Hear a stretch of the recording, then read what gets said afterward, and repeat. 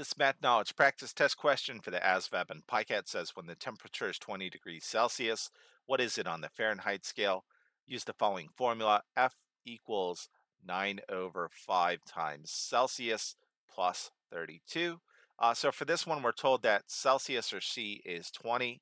All we have to do in this case is plug it into this formula and solve accordingly. So this becomes 9 over 5 times 20 plus 32. Again, according to your order of operations, you do multiplication before addition.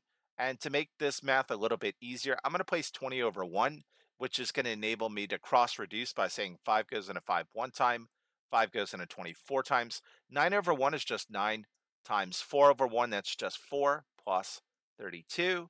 9 times 4 is 36, so this is 36 plus 32. Should be able to do this mentally. 30 and 30 is 60.